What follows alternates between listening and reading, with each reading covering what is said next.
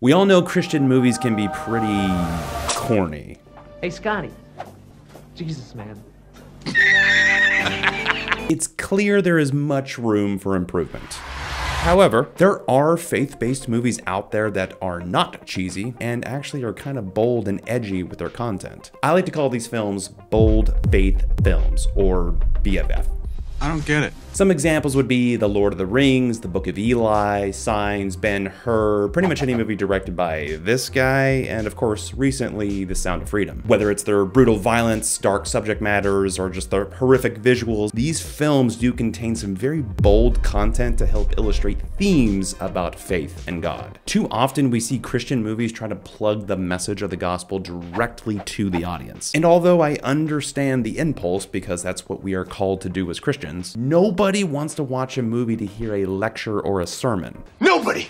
It's no different than when a Hollywood movie virtue signals to us their secular ideas. Instead, what I think these BFF movies do very effectively is not present faith in God as a form of propaganda, but rather what they do is present it as a subtextual theme. Every movie has ideas and themes it's presenting to an audience, but it's all about how it's presented. For example, The Lord of the Rings never mentions Christ, the Bible, or anything about God, yet it strongly implies very Christian themes. And sure, if a film never mentions faith or God, you can interpret a movie's themes to not mean anything Christian, but that's not the point. The point is that we need faith-based movies to be bold. You must be bold, daring. We need to tell better stories that are not afraid of showing content that is sometimes dark or disturbing that conveys a truth. Without it, we lose a sense of authenticity in our storytelling. As Christian filmmakers, our goal has and always should have been to make the movie entertaining first. It's not the job of a movie to convert anybody to Christianity, but rather it's to create a compelling narrative that connects them back to God and our faith. This is the way.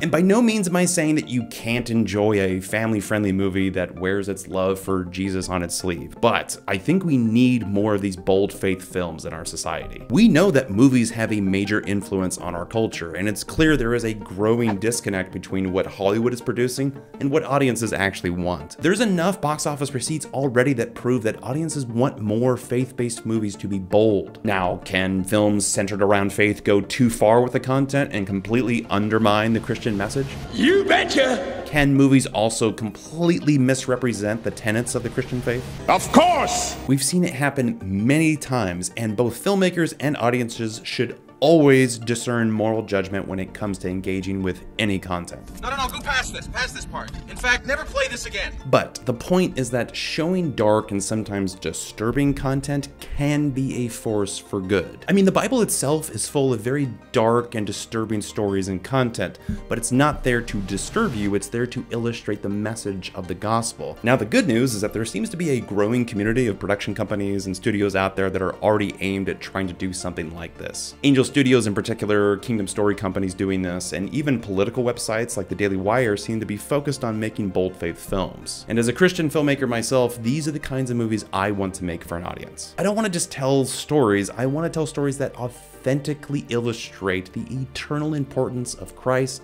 faith, and all that comes with it. Themes like love, sacrifice, trust, courage, and hope. These kinds of themes can be presented in any genre, but the key is to be bold in how we tell these stories, just like we are being told to be bold in our faith. Now, most of my movies already convey these kinds of themes, albeit not always perfectly. You're still only human. But as I continue to make more movies, I'm just here to say that I want to improve the quality of my storytelling as well, which means it's time to be bold. So if you would like to help me in this journey of making more bold faith films, I would appreciate it if you liked and subscribed so that we can help build this thing together. Thanks for watching, and until next time, God bless, Godspeed.